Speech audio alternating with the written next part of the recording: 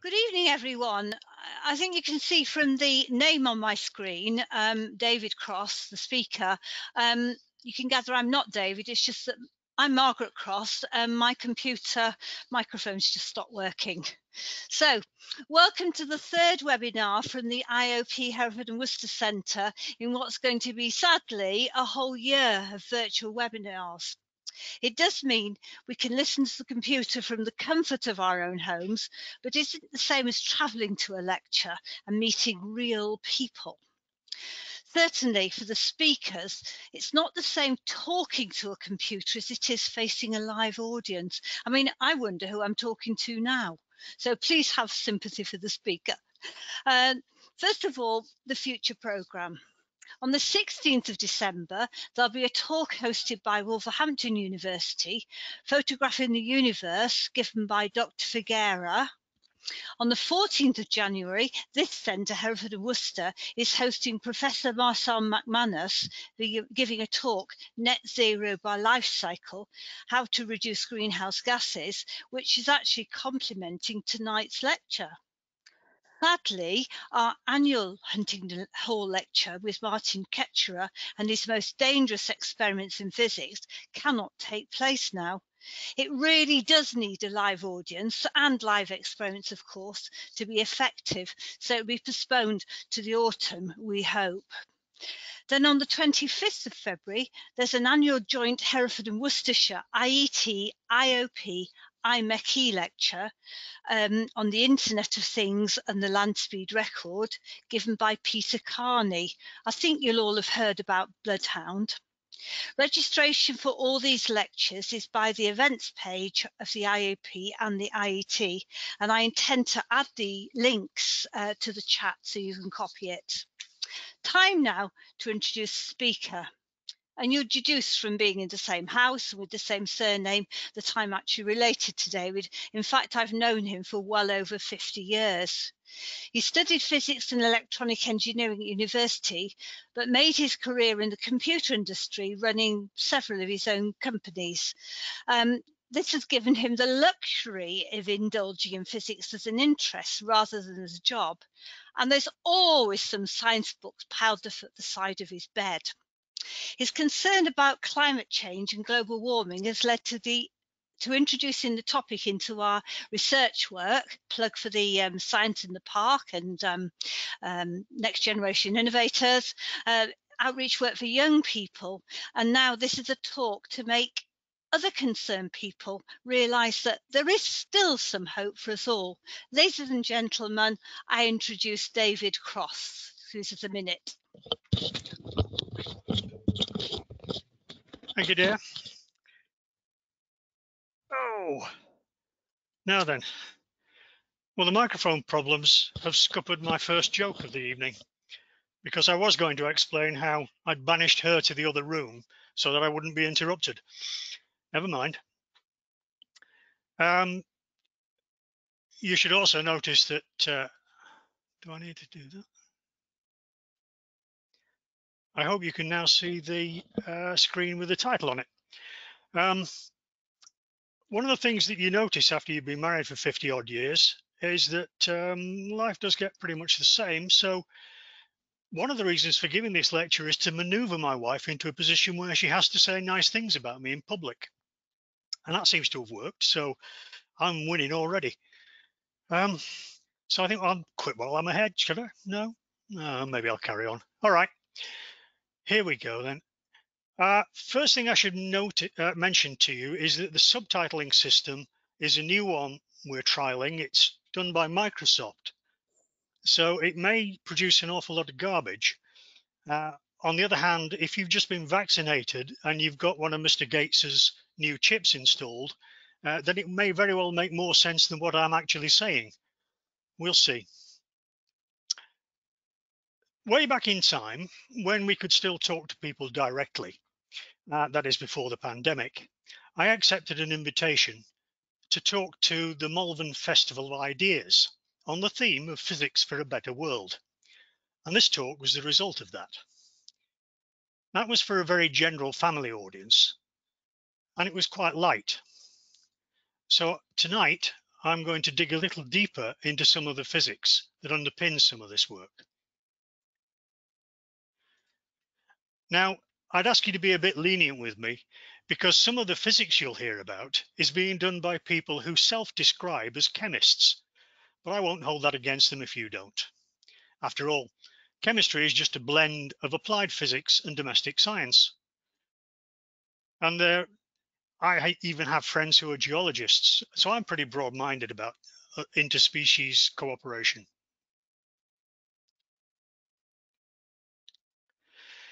Let me be clear about my position from the start, though.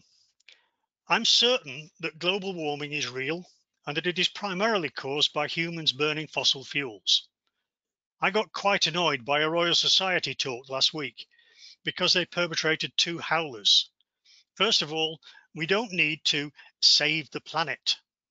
The planet is going to go spinning on merrily on its way for the next few billion years, quite happily, thank you. It's our way of life that is under threat. Also, I thought they ducked the issue when asked about the controversy over the data. There is no controversy. It's settled.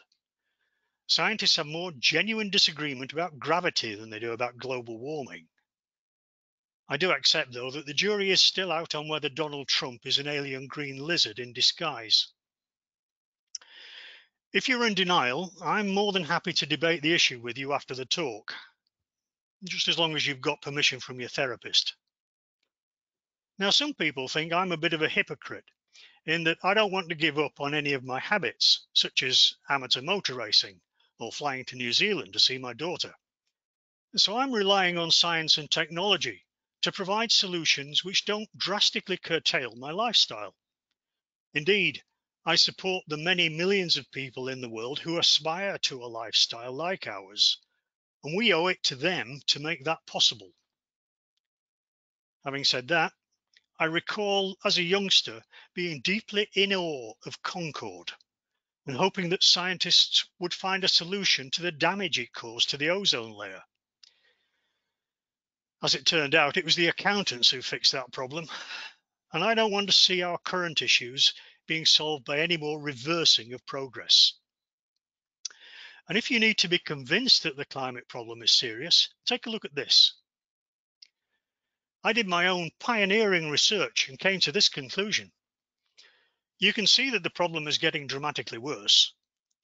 What this graph shows is the number of pages in the official reports on climate change presented to government since 1979.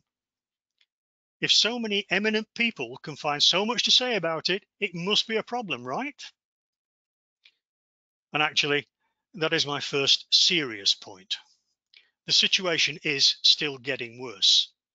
Despite all the shiny new green technology that we're seeing, atmospheric CO2 levels are still rising. We're driving towards a cliff, and we still have our foot on the accelerator pedal, not the brake. These two graphs are from the UK Committee on Central Climate Change, which made a report to government in June of this year. The left-hand one shows the UK's greenhouse gas emissions, which are falling despite the rising blue GDP line. The right-hand one shows global levels of greenhouse gases, and they're still increasing, although perhaps a bit slower than they were. We could have an interesting discussion about the difference between these two pictures, but my talk tonight is going to be positive and lay out all sorts of ways in which we can make sufficient difference to hold back the catastrophe. But make no mistake, as the UN Secretary General said, our planet is broken. It's 5 years on from the historic Paris Agreement, and the world is not on track to meet the pledges made by all the 196 nations who signed it. At best, we'll overshoot the 1.5 degree aspiration by at least half a degree or more. I know half a degree doesn't sound like much, but every 1/10 of a degree amplifies natural effects that speed up the climate changes. Those geologist friends of mine point to high CO2 periods in the Earth's history, but those happened at least 10 times slower than our man-made increases. We're not giving the natural world time to react. The pandemic shows us that even when most transport is halted, and a lot of economic activity stops, emissions keep on rising regardless. COVID may have helped us by highlighting just how precarious modern life is and shown us how failing to act soon means you have to clamp down much harder and for longer. We all need to ramp up our efforts now using every single means at our disposal. And I want to convince you that we have the ideas, the knowledge, and the technology to do it. Let's look at the problems we face in a little more detail. This is the total flow of energy into our economy and the use we make of it. It's a busy chart, so I'll zoom in a bit to help.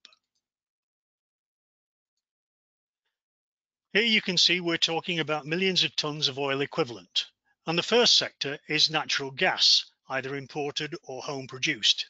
Well, home produced if you're Scottish, of course. Most of that goes into two parts. The smaller part goes to power stations and creates electricity. The bigger part goes down to domestic use and disappears up our chimneys after heating our homes. You can see that we are now making very little use of coal. We managed to get rid of the dirtiest of the polluting sources of energy. But the green sources of electricity, the wind, the solar, and the nuclear, really don't add up to a great deal compared to the natural gas. I was surprised at the size of the bioenergy input. A lot of that, I think, is the Drax power station that's burning wood pellets. Anyway, all of that is going into electricity, and most of that goes into domestic use, but quite a chunk going to industry. The big solid block is oil. This is imported oil. I think that is our North Sea oil that we've still got. Some of that goes out again, some of it goes into shipping, but the bulk of that goes to transport. So these are, let me just go back to full side. These are the two areas that we really have to work on: domestic heating and transport. They're the two mountains we have to climb, and we have 10 to 20 years to do it. Now, 10 to 20 years sounds like a long time, but remember my joke about the reports on climate change? The first one of them was produced 41 years ago. Al Gore's Inconvenient Truth film was made 14 years ago. So what are we going to do about it? Well, here's a list of ideas I put forward in March. It's not an exhaustive list, merely things that happen to have popped up on my personal radar recently. Two of them stem from IOP lectures we've done in the past. And they're all practical ideas that will definitely help. Some of them are oven ready and could be rolled out tomorrow. Some of them will take a while to implement, but would have very powerful and long-lasting results. I've kept a watch on the scientific press for the last 6 months, specifically with this talk in mind, and this is what I found. As you can see, there are a lot of entries to do with hydrogen and a lot concerning CO2. Ammonia is one I'd missed previously, and there are several interesting potential solutions which I've characterized as left field ideas. Let's revise my original list and briefly run through the general topics, highlighting the new science as we go. They're not in any particular order, and many of them overlap, so I'll just work my way through them.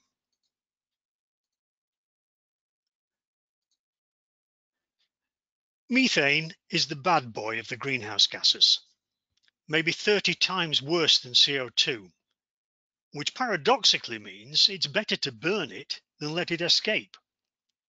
The huge reservoirs of methane stored in the Arctic are beginning to escape as the ice melts, and we have to move fast to capture it.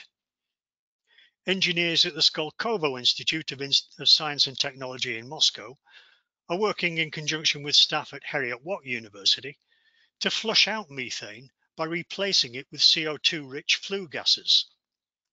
That's carbon capture and methane extraction combined. Now, mining in the Arctic is frowned on by conservationists, But if we recover and burn the natural gas buried there, that will be far better than allowing it to escape into the atmosphere. The prospect of recovering the gas from cow farts is much less promising, and currently the best plan seems to be feeding them seaweed to reduce their output. Currently, the standard method of converting methane into a more useful mixture of carbon dioxide and hydrogen, which is called synthesis gas, involves lots of external heat and therefore huge emissions. So a new lower temperature method, developed at the Tokyo Institute of Technology, is almost like a holy grail. It uses a strontium titanate catalyst loaded with rhodium nanoparticles and activated by the UV component of sunlight. The researchers, quote, elucidated the physical mechanisms by which the photoexcited holes and electrons drove the uphill reaction at low temperatures, unquote. No, I don't know what that means either.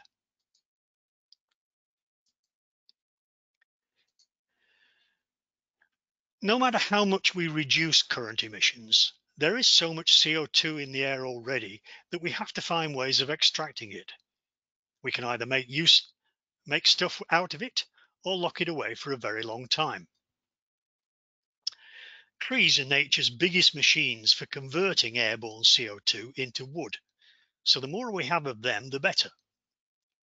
The Trillion Trees campaign was launched in 2007, and so far it's planted 13.6 billion trees, which unfortunately is just 1.3% of its goal. They recognize that even reaching their goal would not be a solution, but describe it as a 100-year stopgap. To rely on trees alone, we would need at least 7,500 square meters of forest to balance the emissions for each and every European, which is 50% of the total land area of Europe. But there is still some remarkable progress. In one project in Ethiopia, 350 million trees were planted in just 12 hours. That's 35 for every Ethiopian citizen. Let's look at the UK's first proposed carbon capture and storage scheme at the Peterhead gas-fired power station. I'll play you a truncated version of their promo video from 2005. It explains the project more clearly than I can, and I'll explain why it's an object lesson in more ways than you might imagine once it's finished. By combining existing proven technologies, it is now possible to generate electricity on an industrial scale from hydrogen, capturing more than 90% of the carbon dioxide emissions. Peterhead in Scotland is the proposed site for a joint venture by BP and Scottish and Southern Energy to build the world's first hydrogen-fired power plant. It will position the United Kingdom as clear world leaders in this exciting new combination of technologies. Natural gas will be piped to the plant from North Sea gas fields through existing pipelines. The gas will then be cleaned to remove substances such as sulfur. It will enter a reformer where it will be combusted with steam at high pressures to form synthesis gas. This syngas will then go through a shift reaction and continues on to be split in carbon dioxide removal towers into its component gases, hydrogen and carbon dioxide. The captured carbon dioxide will be compressed, dehydrated and transported via a pipeline to an existing terminal at St Fergus. Then piped 240 kilometres offshore to the Miller platform and injected 4 kilometres under the seabed into the Miller oil field, a porous rock formation that has safely been holding oil and gas for over 15 million years. As the carbon dioxide enters the formation, it will enable as much as 60 million barrels of previously unrecoverable oil to be produced. This enhanced oil recovery process could extend the life of the oil field by up to 20 years. As the oil is forced out, the carbon dioxide remains behind, stored securely and permanently beneath a natural impervious seal. With 90% of the carbon dioxide captured and stored, the hydrogen is burned to generate 475 megawatts of clean electricity for the UK, from which water vapour is the main emission. This is enough to supply 750,000 homes, the equivalent of a third of all the homes in Scotland. This project will capture and store up to 1.8 million tonnes of carbon dioxide each year, the equivalent of taking more than 500,000 cars off the road. This is a timely, cost-effective and substantial contribution towards meeting the United Kingdom's emissions reduction goal.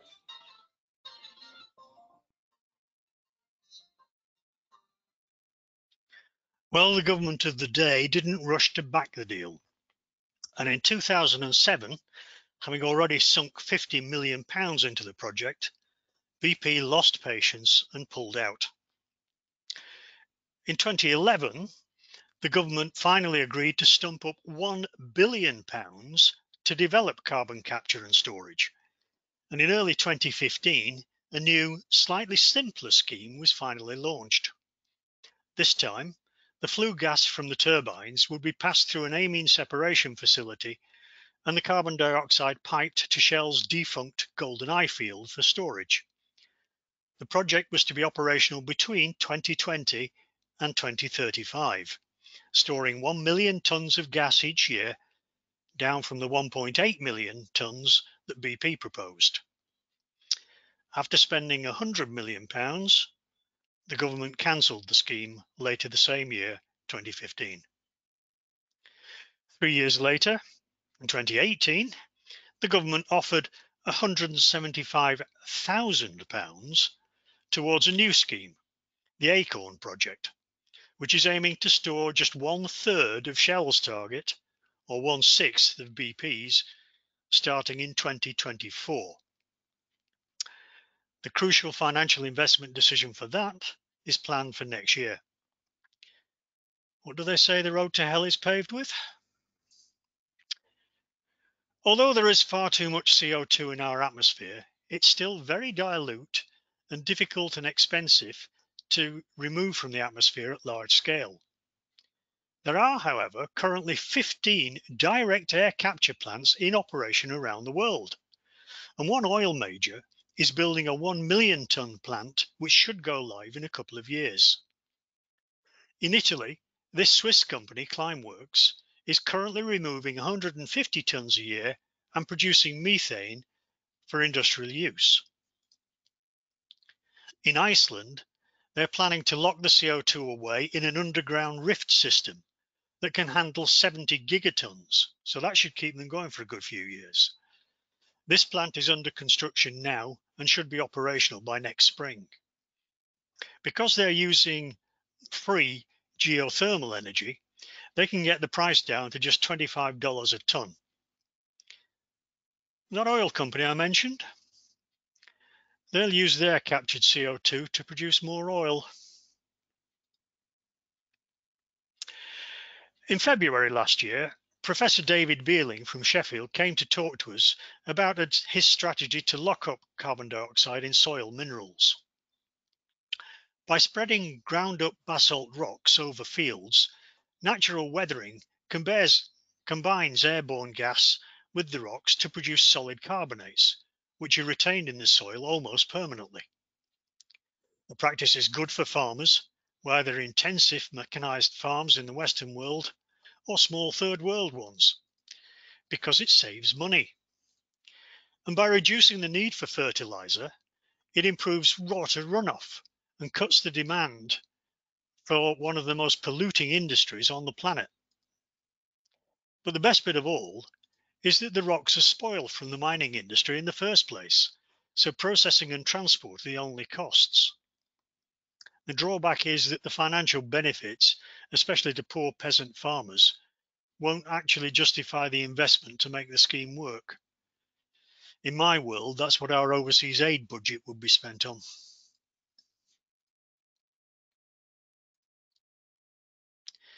So if we don't lock CO2 away, can we recycle it into something useful? Well, carbon dioxide extracted from the Drax power station is being chemically transformed by what the company calls biological catalysts similar to yeast into protein for animal feed. This obviously involves microbes, so it probably counts as biology rather than physics, but I'm still all for it. It seems to me that every week somebody discovers or invents a new catalyst. This one is made from dispersed copper on a carbon powder support. It breaks down CO2 and water, producing ethanol, which sounds to me like a better route to synthetic fuel than fermenting crops grown on good value arable land.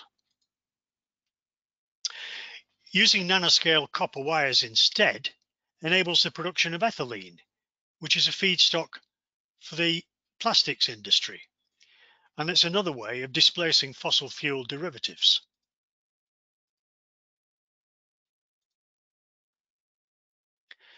So what's all the fuss about hydrogen for? And there is a lot of fuss. I got 2 more high-profile announcements about hydrogen just this morning. Well, first and foremost, it's completely clean at the point of use, producing only dihydrogen oxide as a waste product. Second, as this plot shows, it packs more energy into less bulk than any other solution. Cars, trucks, and mainline trains are already in operation, and so far there have been no Hindenburg-style accidents.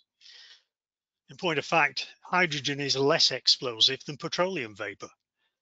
No one I know is currently proposing using painted canvas for fuel tanks. Last week, Hamburg Airport opened a new hydrogen refueling station for fuel cell equipped vehicles. There are now 87 such stations in Germany. The third reason for the excitement about hydrogen is that existing infrastructure can be modified to use it. It's about the only hope for decarbonising the UK's domestic heating systems anytime soon. You may have seen reports that a Scottish housing estate will be testing hydrogen over the next 4 years.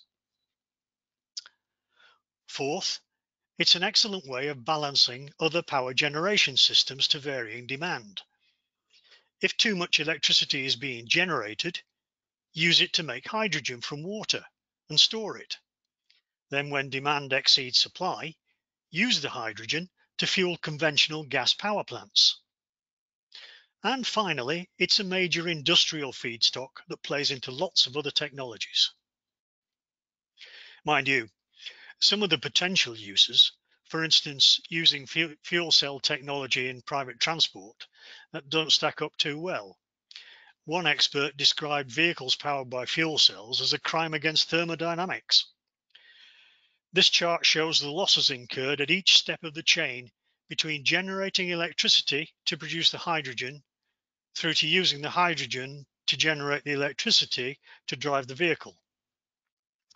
Fully 70% of the incoming energy would be wasted. And even if that energy were free, it would still be hard to justify. But it's actually not that much different to a normal internal combustion engine burning petrol. Most of the energy in petrol goes into heating up the world rather than moving people around. Hydrogen is traditionally used to create ammonia in huge volumes to make fertilizer by the energy-intensive Haber-Bosch process. And a low-energy ammonia synthesis method is something of a holy grail for researchers. A team at Tokyo Tech under Professor Hideo Hisono have found a novel approach to creating catalysts consisting of lanthanum nitride crystals loaded with nickel nanoparticles. The nickel particles capture hydrogen atoms, which then react with the nitrogen in the lattice to generate ammonia. In the process, a nitrogen vacancy is created in the lattice, which then captures a new nitrogen atom from the gas cloud. Apart from greenish fertilizer production, the excitement about this technique is that ammonia is suitable as a carrier for hydrogen in bulk transport operations, like railways or shipping, possibly even aircraft. The ammonia can be split catalytically, releasing hydrogen for clean combustion, or burned directly, with the resulting nitrogen oxides being recovered catalytically.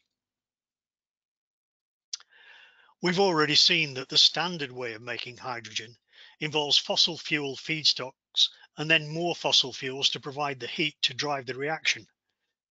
Professor Katsumata of Tokyo University of Science worked on the alternative method of splitting water using electrolysis. His team focused their attention on more efficient catalysts, which absorb light energy to drive the reaction. Recently, they've proposed a special form of iron oxide or rust as an even cheaper and more abundant alternative. I like the sound of this. Splitting water with electricity is okay if the electricity is cheap enough. Wind energy is essentially free at night because nobody wants it then. So this project is a collaboration to generate green hydrogen as a feedstock for industry.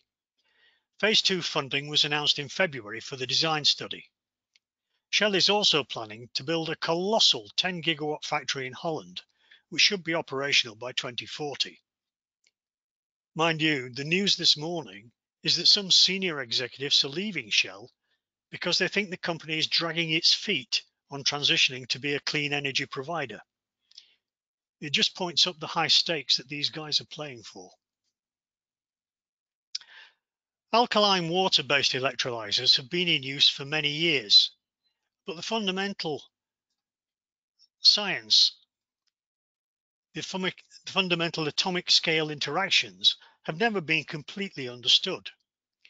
The newest kind of electrolyzer utilizes a solid polymer electrolyte, which allows protons from the anode to migrate through to the cathode whilst insulating the electrodes from each other. The oxygen evolution reaction occurring at the anode is the limiting factor in cell output and longevity, and it's now been understood in detail by a team at MIT under Professor Yang Xiao Horn.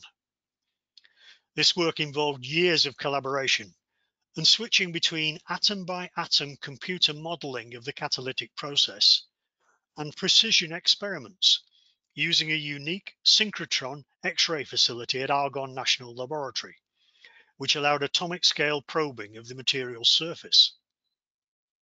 The team found an intriguing and complex mix of reaction steps happening at and influenced by the disordered phases of the crystal catalyst, which they've now managed to model accurately. I've identified at least half a dozen other promising research projects building on this knowledge and aimed at improving the performance of these catalytic reactions, and I suspect that efficiencies will improve dramatically in the next decade. Nuclear power station operators are keen to keep them running at high output levels, even when there is no demand. So using that excess output to produce hydrogen should make economic sense. Electrolysis units also benefit from being run constantly at steady state, rather than by intermittent sources like wind or solar. EDF recently completed a study based at the Heysham 2 power station and are pushing plans to site electrolysis units at Hinkley Point C, which is currently scheduled to go live in 2025, and at the proposed Sizewell C. Initially, they'll build a 2 megawatt system with 2 electrolyzers, one of the proton exchange membrane type and the other of the more conventional alkaline type, to compare them at realistic scales. While we're talking about nuclear, the idea of building 16 small nuclear reactors in a factory and shipping them out to prefabricated sites around the country is supposed to shortcut the regulatory and planning hurdles that are responsible for making nuclear power so expensive. The first one is supposed to be operational by 2028, given a go-ahead decision by 2023. Late last year, the government provided £18 million worth of funding, which runs out next year, and the consortium is pressing for a £200 million commitment to follow on. That's a lot of money to us, but small change in the nuclear industry.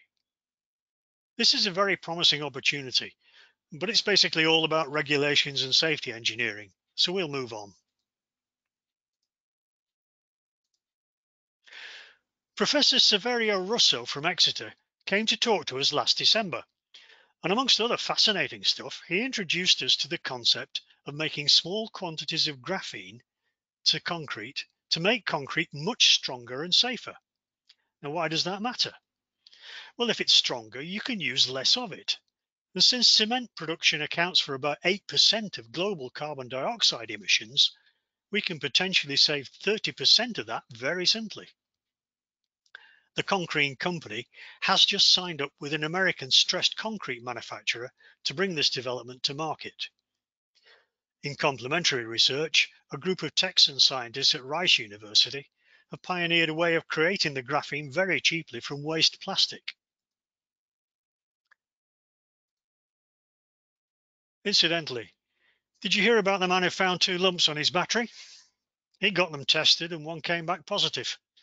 He's hoping it's not a terminal problem. Whatever advances we make in reducing industrial emissions, we still need to wean ourselves off fossil fuel transport, and that means a lot more battery-powered vehicles. The Korean Institute of Technology is literally cooking up better anode materials by microemulsifying silicon nanoparticles and carbon from cornstarch powder. They promise faster charging rates, perhaps up to 80% capacity in as little as 5 minutes. Combined with more charge storage, that should eliminate the range anxiety issue, which is one of the things holding back the adoption of electric cars. For static batteries, where weight is not so much of an issue, cheaper and more abundant alternatives to scarce lithium make a lot of sense. What has held them back so far is the longevity of the electrodes, but detailed electron microscopy work at Georgia Institute of Technology and other places is suggesting ways of managing the dendritic growth that causes the damage. Back in March, I reported on research at Sheffield and St Andrews in attempts to get away from rare and expensive cobalt. So I was very pleasantly surprised when, in September, Tesla announced that it will be dropping cobalt entirely when it starts making its own EV batteries. So this particular development is about to go mainstream. Now, perhaps the most remarkable man in the battery industry is Professor John Bannister Goodenough, currently at University of Texas in Austin. I first heard of him when my niece's boyfriend told me about him and these fantastic glass batteries that he'd developed. It all sounded a bit new age and I was skeptical, but when I looked him up, my flabber was well and truly gasted. He's widely credited with making lithium-ion batteries the commercial success they are today due to research he conducted whilst at Oxford. And last year he was awarded the Nobel Prize for Chemistry along with 2 colleagues at the tender age of 97. Back in 2017, Professor Goodenough's team at Austin developed a prototype solid-state or glass battery delivering fast charging and high capacity whilst being completely non-combustible. Now 98, Professor Goodenough is still working with a leading South Korean manufacturer to find ways of combating the dendrite growth that limits the lifetime of the cells and getting them to market. Now, I've mentioned dendrites a couple of times, and so far I've ducked the issue of explaining them. Well, this morning, searching for inspiration, I came across a fantastic video which does a far better job than I could ever do. Unfortunately, for technical reasons, I can't easily show you the whole video, so I've just grabbed a few relevant screenshots to whet your appetite. This is what dendrites are: metallic growths on the surface of the electrodes that have the tendency to continue growing whilst the cell is in operation. Eventually, they grow so far as to cause physical damage to the cell, and this is what causes the cells to catch fire. As the caption says, full understanding of the atomic scale interactions is essential to devise ways of managing these things. But electron microscopy is helping enormously, And in the video, you can actually watch dendrite growth happen. For the researchers, being able to measure the physical properties of the growths is key to working out countermeasures. I highly recommend you find this video and watch it, although it nearly made me go off on a rant about unnecessary background music. The website you need to search for is the Chemical and Engineering News.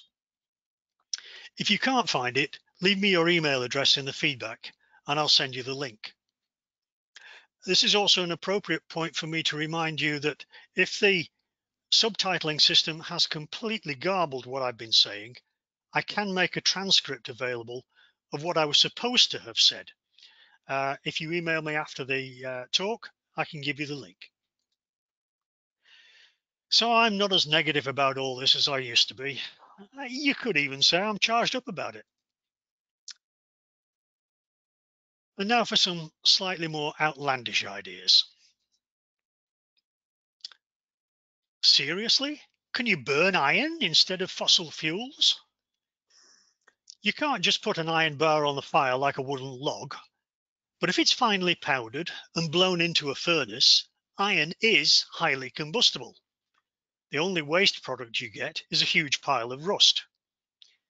Where this solution gets really clever is if you have a nearby source of green hydrogen, you can convert the rust back into iron powder again and recycle it. The whole process could be driven by captured solar energy.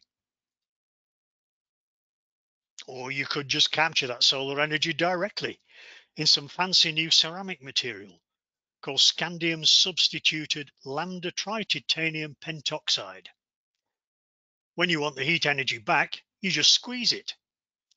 The Japanese team responsible for this proposes using it to capture the vast quantity of low-grade waste heat from nuclear power stations and then transporting it to urban community heating systems.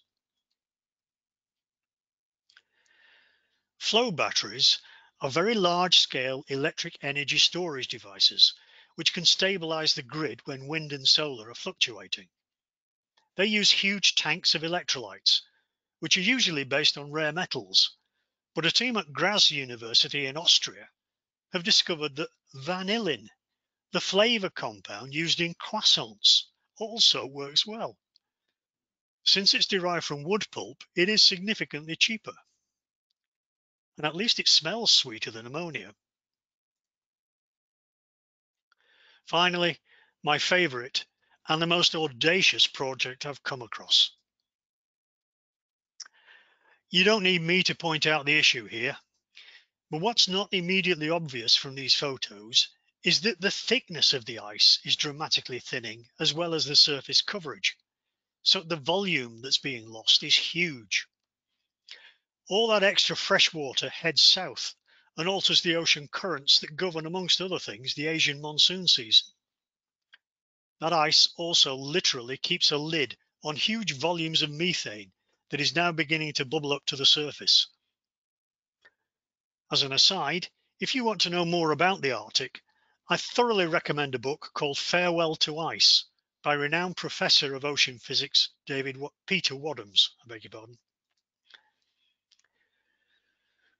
A group at the University of Washington in Seattle has studied marine shipping contrails.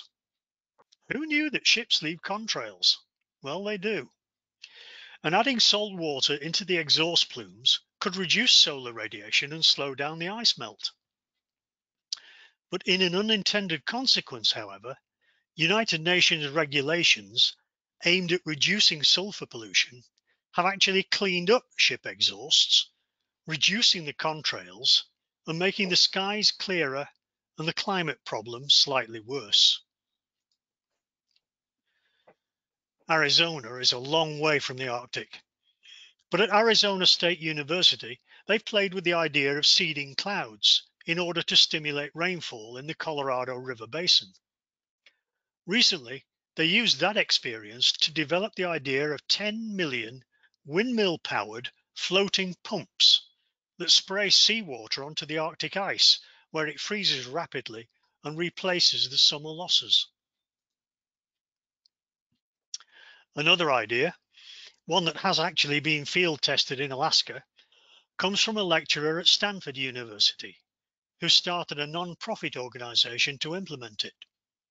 Leslie Field of ICE 911 Research wants to spread tiny glass beads over the existing ice to reflect back the sunlight and reduce the melting. Well, I've thrown a lot at you. Let's have a brief recap. I started out with 8 ideas and I seem to have finished up with 16, which just shows you how fast the field is moving. All of them make sense to me, and I hope to you too. And I'm sure that there are many more out there to be found. So the ingenuity of the human race, ably backed up by some awesome physicists, looks like it is equal to the task of digging society out of the mess that ingenuity got us into in the first place. I'm sure that future generations will look back on us and marvel at the way we lurched from crisis to crisis, always grabbing the low-hanging fruit and paying the price for our short-sightedness afterwards. So what should we do as individuals to help ourselves and our descendants? Well, according to the BBC, all we need to do is drink beer and eat crisps. Walkers are planning to mix carbon dioxide captured from a brewery with potato peelings to produce fertilizer. Somehow I don't think that's going to be sufficient. My problem with every little bit helps is that it only achieves a little bit globally, and we need much more than that to be effective. So I suggest a combination of making noise and supporting companies that are making the right moves. Ecosia is an alternative to Google that converts its advertising revenue into tree planting. I subscribe to the the Swiss company Climeworks on behalf of my grandchildren to support their efforts in capturing CO2. I voluntarily paid to a Shell scheme, so I pay a penny more per litre, so they will offset my emissions and some of theirs. Yes, by all means, cut down where you comfortably can. But the most important thing you can do is talk to everybody, especially people in power, and urge them to take some action right now. The bigger the action, the better, but the key thing is now. And finally, because I was a bit rude about chemists, thank you and good night. David, thank you very much for that very interesting talk. You've got a lot of very interesting ideas, and I invite the audience now to come forward with questions, which they should submit using the chat room, and I will read them out to you. Thank you. That will test how well I've actually understood the things I've been talking about. I have one question from Donald Mackay, but that hasn't come through. So I have a question of my own. Fine. Yes, you have given a lot of different examples of technologies that could be used to address the climate problem. Which ones do you think are the highest priority? If you've got a limited budget, which ones would you invest in most? Which would you invest in first? I got very excited about the idea of spreading rocks on farm fields, and particularly because that would help enormously in the third world. And as I said in the piece, that's exactly what I think our overseas aid budget should be spent on. So instead of cutting it, we should be putting it to good use, helping ourselves by helping the climate, but also helping the farmers we give the rocks to. It's one of the things that will work easily. It just needs pump priming to make it happen, and not huge investment at that level either. Some of the other things like Shell's plans for building huge green hydrogen plants are driven by commercial necessity. So they probably don't need a lot of government support, just a little bit of, shall we say, urging. Right, but in things like trying to concentrate on making things like car fuel, petrochemical exhaust and such like. Is that which is the most urgent problem, do you think, that needs to be addressed first? I think because of the knock-on effects, probably the most urgent is dealing with the methane in the Arctic. That's one of those things that if we leave it for another 5 years, it will be so much worse. It'll be much harder to capture it, and it will, because it's 30 times worse than carbon dioxide, it will have much more of an effect on our climate. The only good news about methane is that it decays much faster than CO2, but it's not decaying anywhere near fast enough for us to be complacent about it. And there, as well as methane, there are also other gases, I believe, which are in the seabed, which are starting to effectively become released with the rising temperatures. Can you comment on that? I can't in detail. To my understanding, they are significantly less in volume, and so their overall effect is not that high. So I haven't done that research, I'm sorry. Okay, thank you. I have a question from David Wilkinson. Have you heard about the recent plans to build using gas compression as a form of battery, as a form of energy storage? Yes, there are, as I said, these were just the things that sort of popped onto my radar and I dug a bit deeper into. There's all sorts of novel things. Old coal mines can be used for geothermal energy. We can drop heavy weights down lift shafts to generate electricity and then haul them up again when we've got wind power to spare. Compressing liquid air in underground caverns works very well. These are really alternatives to the traditional method of storing energy, which is to pump water up a big hill and store it in a lake. Unfortunately, in the United Kingdom, we haven't got too many big lakes we can use. But way back, probably early 80s, I read a book which identified that what was it called? The truth, the hot air. No, it's a book I'll pass on in the comments afterwards. But the guy there made the point that we don't really have an energy problem. We have an energy storage problem. The energy is available to us, but it's not available always at the times we want it. And what we need to do is to find ways of capturing it easily and then storing it till we need it. So things like the Lake Dinorwic hydro system are exactly the kind of infrastructure we need. But as I say, we don't have enough mountains and lakes to do that. So liquid air pumped into an underground cavern or weights dropped down a mine shaft should work as well. And what about, for example, tidal powers? Tidal power, is that something which is beneficial? I think we'll get high tides in the UK. I think we'll probably get tidal power just after we get fusion. Which is always 20 years away. Yeah, it's one of those things that's always 20 years down the line. Because the easy way to get tidal power is to build a dam across the Severn. That upsets an awful lot of people. And trying to get energy out of wave power spread out all the way around the coast is quite difficult. It's very hard to concentrate it. There are some undersea turbine plans, but again, you need a lot of them.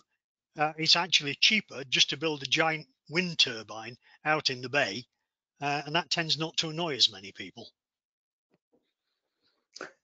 Yes, that's true. I had trouble finding the questions. I've got some questions which have now come up. Another one, this is from Malcolm Davis. You mentioned cow farts. Is this the wrong business end for GHO emissions? Any comments?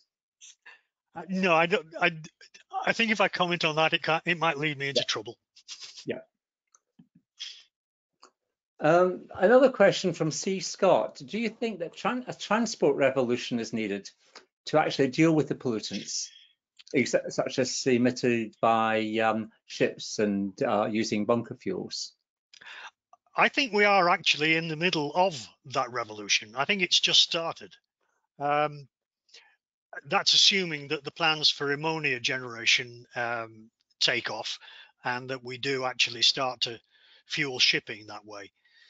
Certainly in land transport, as I said in the piece, we've already got hydrogen powered trains and trucks. We've got lots of battery powered vehicles. If the batteries on board those vehicles improve over the next 5 years, which I think they very well will, then we will begin to phase out fossil fuel powered land transport quite quickly. One of the comments made by Tanya Hutton is that all the solutions you've discussed are reactive. In other words, there's existing problems and you're trying to find solutions. Is there a role for physics and the IOP, for example, to lead regime change? Ooh, frankly, I think that's a bit above my pay grade. Anybody else like to comment on that? No, I take the point about being reactive, and there is a philosophical point here, which I alluded to in the introduction. I don't want to see us drop back into a kind of hair shirt new age mentality where we have to live off the land and almost reverse progress. The point about being human is that we develop the kind of infrastructure that we have, and what we're lacking at the moment is giving the benefits of that infrastructure to most of the people in the third world. So we should be pushing the developments that we've already got so far much faster than we are. The problem that we have is that we can't go on using fossil fuels to drive that. We just need to replace the source of our energy. We don't need to stop using the energy. We just need to find an alternative source of it.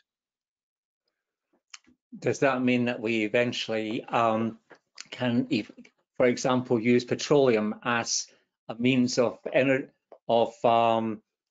having transportable energy, but creating the petroleum rather than digging it up from the ground? We will certainly get into synthetic fuels at some point, and obviously we will carry on using petroleum for 20, 30, 40, maybe 50 years still at reducing levels.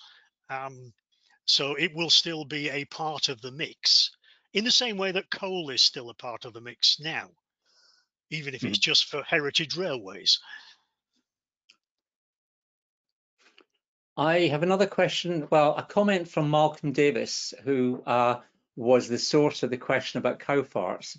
His comment is, in fact, that the greenhouse gas is not actually not emitted from the rear end, but in fact from the mouth. They burp. Yes. The gas is He's absolutely right. Yes.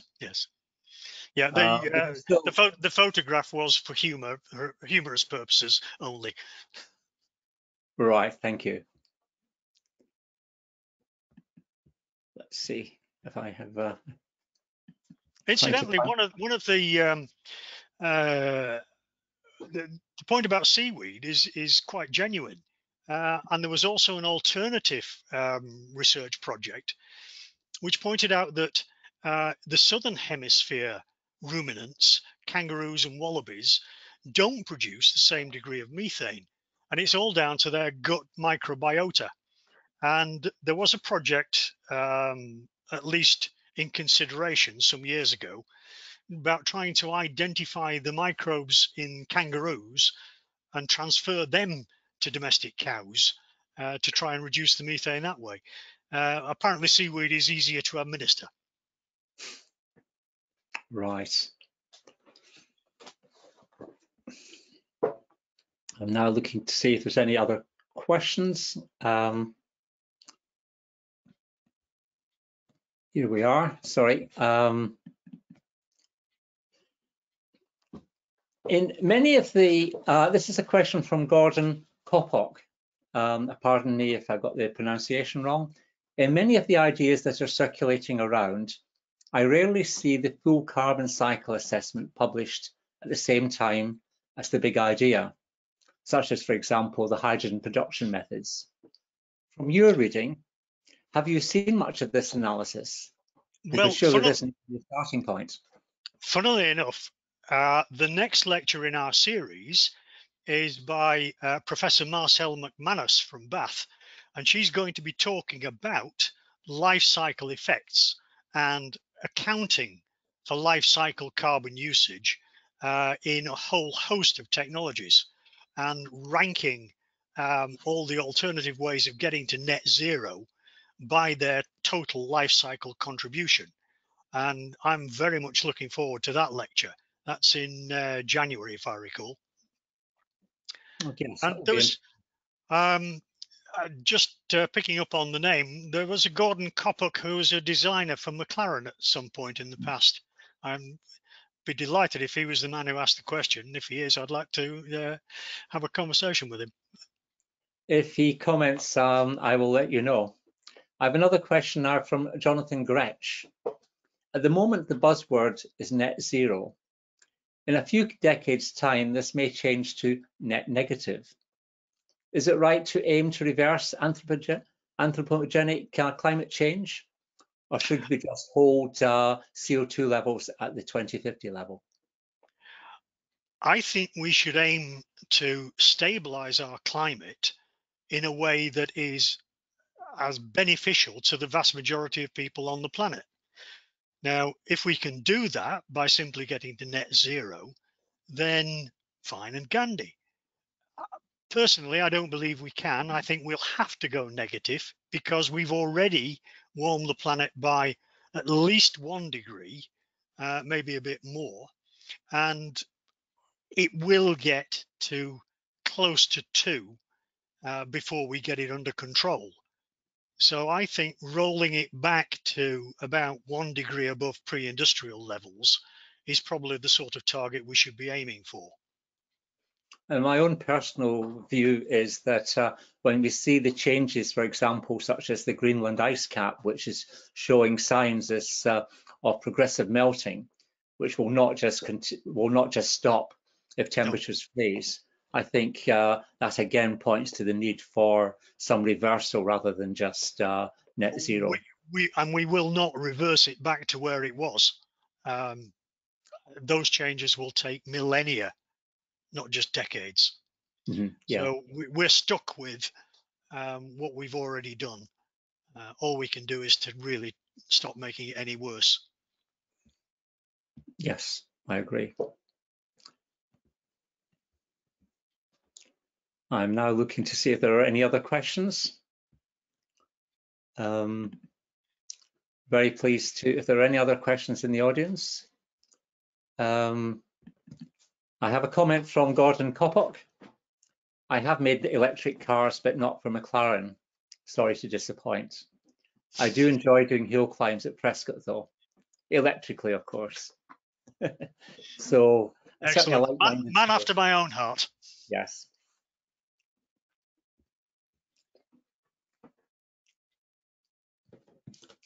So, I think we've had quite a good set of questions. Are there any other questions from the audience? Well, I'd like to say thank you to the audience for not bowling me any googlies that I can't answer. So, well, I think, David, I would like to say thank you to you again for a very interesting talk, bringing together a lot of strands. And thank you very much for a very interesting talk. Thank you.